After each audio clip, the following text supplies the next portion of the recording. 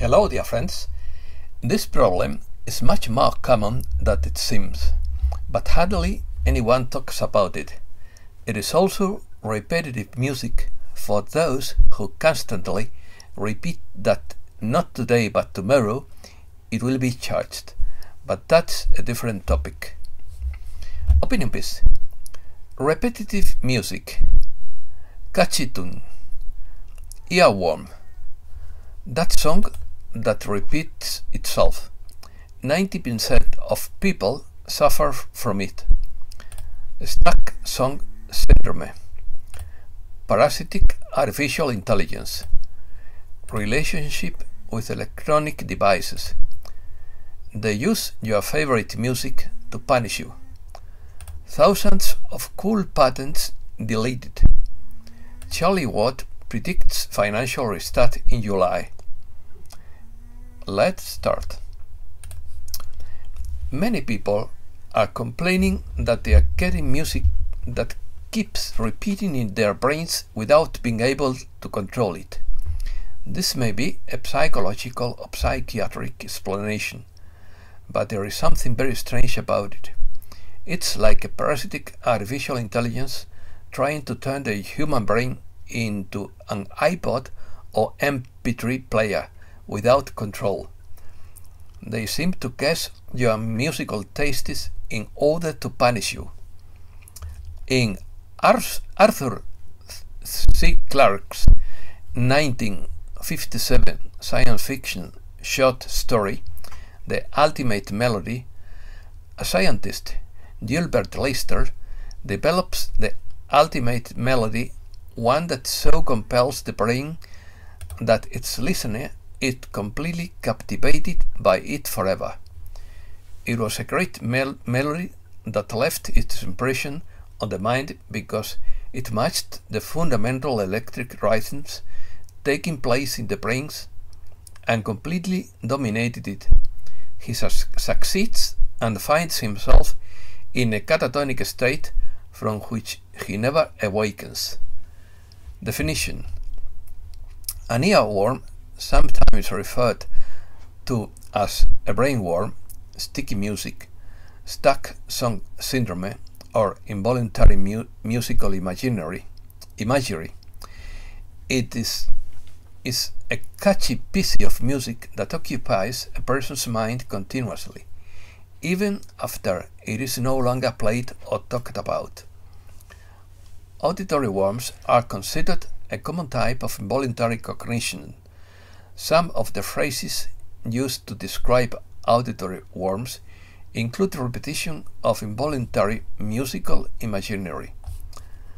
That song we can't get out of our heads has a scientific explanation. There are certain musical characteristics that make songs more likely to become earworms, such as if the piece is repetitive, if there is a longer duration of certain notes, if the intervals between notes are shorter. In addition, songs that trigger some kind of emotional charge, whether consciously or not, or songs associated with a particular memory, can often be the ones that stick in the head. Researcher Vicky Williamson of Goldsmiths, University of London, found that earworms are linked to exposure to music, but could also be triggered by experiences that trigger the memory of a song, such as seeing a word, hearing a few notes of the song, or feeling an emotion that one associates with the song. According to research by James Kelleris, 98% of people experience earworms. Women and men experience the phenomenon with the same frequency, but earworms tend to last longer in women and irritate them more. Kelleris produced statistics suggesting that songs with lyrics may account for 70.7% of earworms, while instrumental music may cause only 7.7%. Psychiatrists at Harvard University say this is annoying for the one in the three who experience it. It is known as earworm and comes from the German Ohrwurm, meaning musical itch. It was coined in 1979 by psychiatrist Cornelius Eckert, and basically it is a looped segment of music that usually lasts about 20 seconds and automatically enters consciousness and keeps playing on repeat. Remedies. To get rid of an earworm, one can try distraction, engaging in something else that will require the use of some of these brain regions, circuits and functions, so that it is literally taking them into another directions.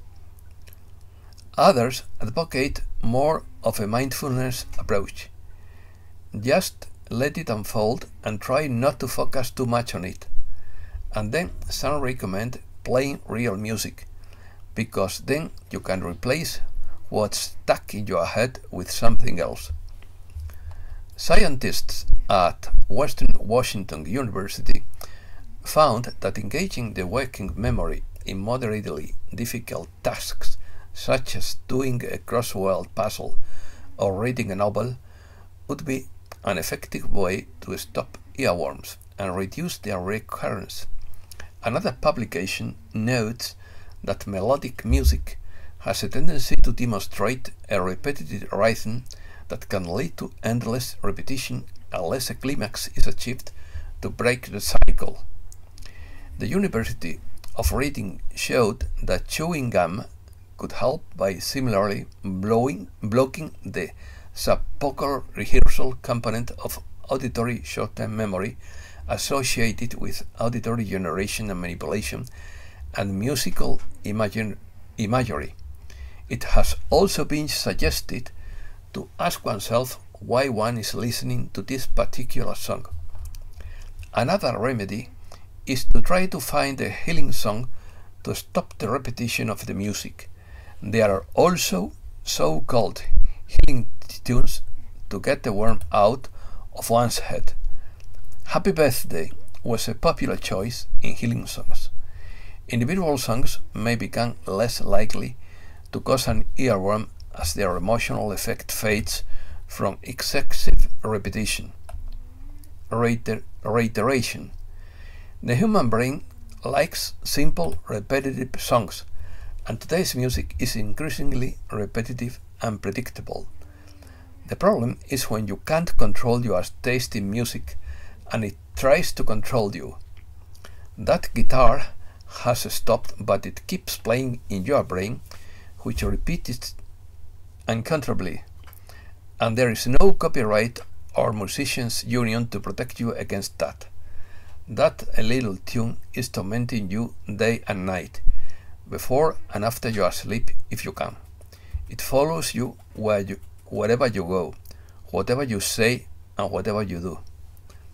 I believe this problem is related to exposure to electronic devices, but there may be other explanations. Electronics obstruct your frequency. There may even be a mismatch between you and the electronic frequency of something. Also, many things are designed to create static, so that you always remain in the same vibratory field that makes people safe, harmless, inactive and productive livestock. In addition, there are entities that feed on the human emotional body and attempt to manipulate it. The planet is headed for a major confrontation with certain entities. Fear is what the other team wants you to feel. In addition, adults and children are commonly exposed to loud music. Listening to loud music through headphones connected to devices such as iPods or MP3 players, or at music concerts can cause hearing loss or hearing impairment. Controllers have not wanted humans to understand that their feelings and emotions are like a crop, like wheat, that can be harvested. If you are in charge of your own harvest, others will not be able to take advantage of you and use your unless so you decree. When you operate with the center frequency and sovereignty, those who want to control you lose their interest in you. The ultimate tyranny in society is not controlled by martial law. It is controlled through the psychological manipulation of consciousness, whereby reality is defined in such a way that those living within it do not realize that they are living in a prison. Patents. Since 1951, more than 500,000 patents have been suppressed and hidden because they were considered a threat to national security if they fell into the wrong hands. They were marginal inventions and will never be granted patents so that they can be launched on the market.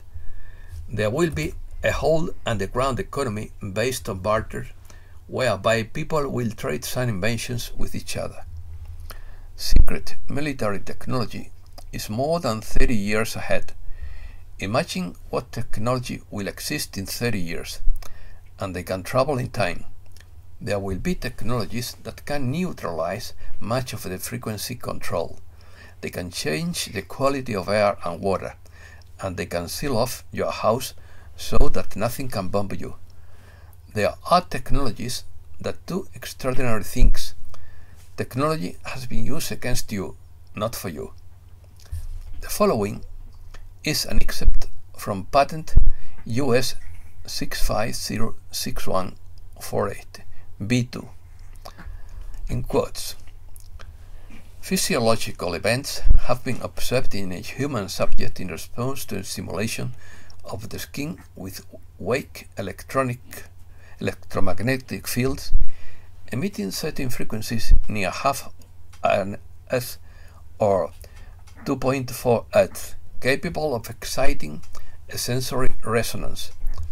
Many computer monitors and television screens, when displaying pulsed images, emit pulsed electromagnetic fields of sufficient amplitude to cause such excitation.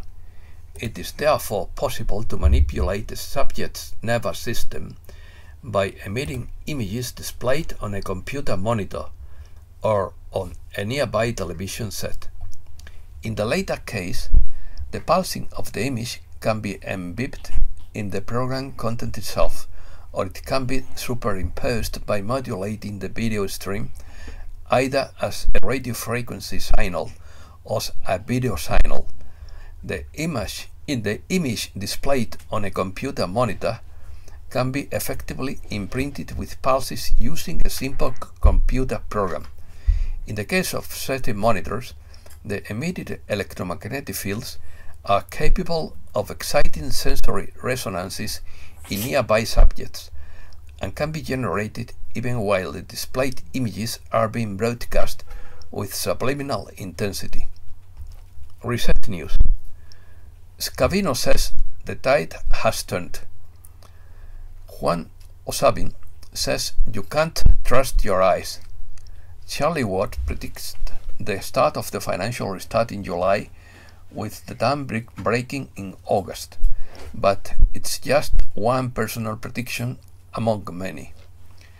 Ghislaine Maxwell predicts the start of the financial Ghislaine Maxwell sentenced to 20 years in prison. Geopolitical forces have taken longer than expected and have caused another delay in completing the global financial restart. Chinese elders apologized, saying, in quotes, "The leadership just needs more time." It has always been said that it would all start in Iraq, and then the rest of the first bucket of currencies. We are watching the revaluation of the Iraqi dinar. Zimbabwe's central bank introduces gold coins as a store of value. We are all sailing in the economic Titanic through an ocean of debt, according to Mike Adams. The BRICS continues the BRIC countries are establishing a new global reserve currency. The BRICS nations are home to 45% of the world's population, control 30% of the world's territory, and over the last decade have contributed more than 50% of the world's GDP. G7 sanctions on Russian gold could backfire. Leaders' fantasy condemns their citizens to a cold winter, according to Sorjafal. A large number of Ukrainian forces are surrounded by Russian troops in the Donbass. Massive cyber attack. A Russian-speaking hacker group known as Killnet claimed responsibility for at least some of the hacks, saying it was in retaliation for Lithuania blocking the shipment of some goods from the Russian enclave of Kaliningrad, which lies between Lithuania and Poland. Such attacks are likely to continue in the coming days, especially against the communications, energy, and finance sectors. The European Union would be the first to fall. The Russians and others have cut off gas supplies to Europe because no one wants to accept their unbacked fiat money as payment. Italy and Slovakia reported receiving less than half the usual volumes of gas from Russia. France has been without gas since 15th June. Poland, Bulgaria, Finland, Denmark, and the Netherlands have already suspended deliveries of Russian gas. Germany is also facing a cut-off soon. Prepare for change. No matter how hard you try to avoid reality, it catches up without you in the end. This is the lesson that privately owned Western central banks are now learning, that their fiat money hallucination is crashing into the real world. The widespread collapse of financial markets that we have seen recently is no ordinary market movement. It is the collapse of a system. Curious. A man received a traffic ticket for not having a seatbelt on his dog. 5 steps to create a Manchurian candidate. At level 5, the trigger that activates the program is inserted. A keyword, a sequence of numbers, or a voice print is recorded in the subject's brain. This is commonly known and referred to as the trigger that will activate the subject into action.